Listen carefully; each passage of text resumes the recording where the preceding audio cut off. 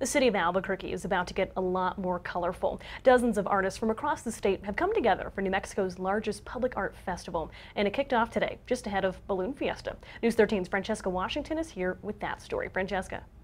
Madeline, over the next 22 days, artists of all different styles will be creating 50 new murals around the city. Their styles, So I'm kind of freestyling everything right now, which is really fun for me. may vary.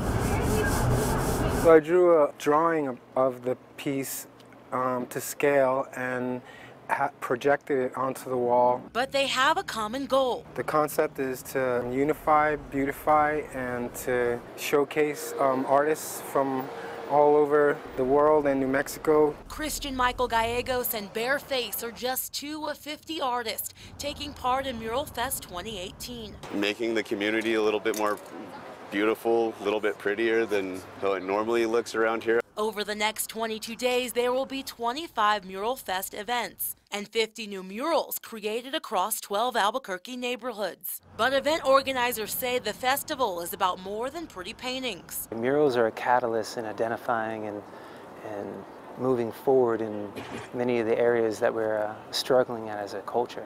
Organizers say many of the murals will be painted alongside local businesses. So getting to have a big, nice, colorful mural on the side of our walls, just, draw people in, show them what we're about. They hope the new pops of color will draw people to local businesses.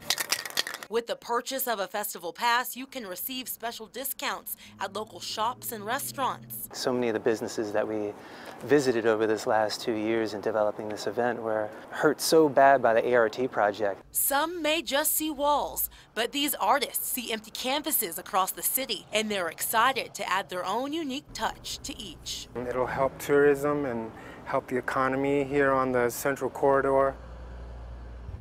The festival kicked off today and ends October 13th. Those mural festival passes are available for $50 for anyone to buy. Madeline, back to you. All right, thank you, Francesca. For more information on the festival, just head over to KRQE.com.